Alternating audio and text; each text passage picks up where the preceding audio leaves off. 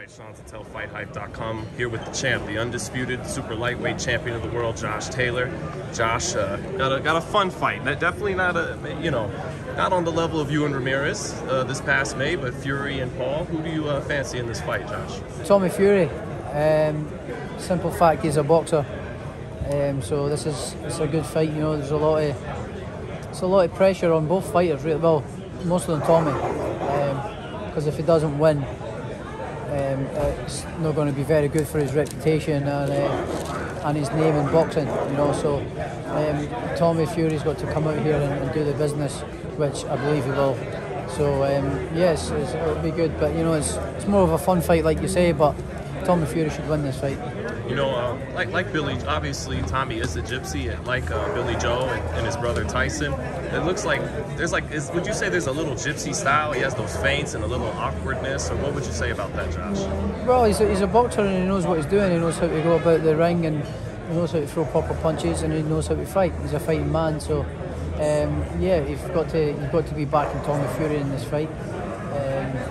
So yeah, I mean, all the pressure's on Tommy actually to win this fight. You know how the business of boxing goes. Watching Fury, it's like this guy could beat Jake Paul. So then why would they take that fight? You know, why pick him?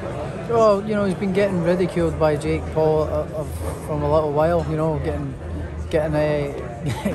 hassled by him, and you know, probably pissing Tommy off and stuff as well.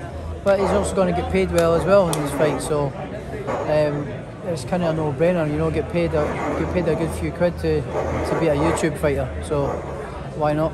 Any chance you help him get ready for body shots like you did Tyson Fury? You put everything in those shots. If he wants it, he can have it if he wants. No, I give Fury hard shots, but I could have given him hard shots, but honestly, it's a heavyweight guy. It's like hitting a big heavy bag, you know. But no, it's all fun and games, you know. It was good. I mean, even though he's a heavyweight, I was impressed he was able to take 4 or 5 of those shots. Like, he's got a lot of insulation around the midriff. He's a big guy. He's used to big guys hitting him. So with me hitting him, it's like a little wasp hitting him, stinging him, isn't it? Oh, but if you hit a guy that big who isn't as good as Tyson Fury, I think he might have went down, Josh. Yeah, possibly. Yeah. But with Jake Paul, what are your thoughts on him as a fighter? Sorry? On Jake Paul, what are your thoughts on him as a fighter? Don't think he's any good. I think he's rubbish. He's bringing a lot of eyes to the sport, which is good, but I don't think he's any good, no. Is he good at all for the experience he's had being a novice? Has he come along quicker than most? He's come along a lot, you know, but he's in with good trainers and paying trainers a lot of good money to improve him. But again, I don't think he's great. I don't think he's great. Now, you know, there's amateurs with 50, 60 fights. They're still getting gassed in 3-round fights. How the hell is this guy going 6 and 8 rounds? He's getting a lot of good training. He's getting a lot of good training, and he's preparing for it. You know, it's you know, amateurs do it, but it's different. It's different. It's a different sport altogether. Amateur and professional boxing. You know, you train for 3-minute rounds to go flat out, very fast pace, fast. Everyone's a sprint. With these fights, 7-8 rounds, you've got a little bit of time to slow down and train for a little bit longer and get your body conditioned to doing a little bit more work at a little bit of a slower pace rather than being a sprint and flat out 100% all the time.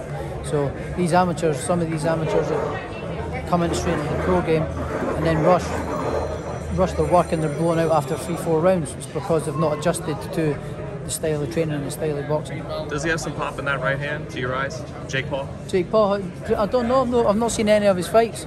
I'm not interested in him. I've obviously been watching some of the highlights here and stuff, but I don't think he's any good.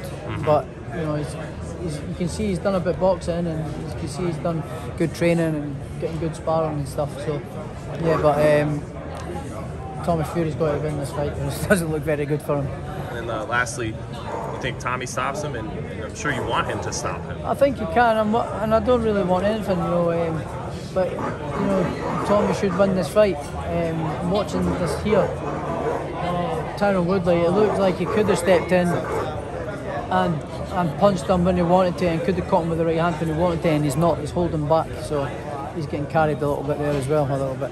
Yeah, no, because he has a good right hand, but he only let it go 2 or 3 times. No, he didn't let it go. He's not letting it go, and I'm not even watching it properly, and I'm seeing it, like, so.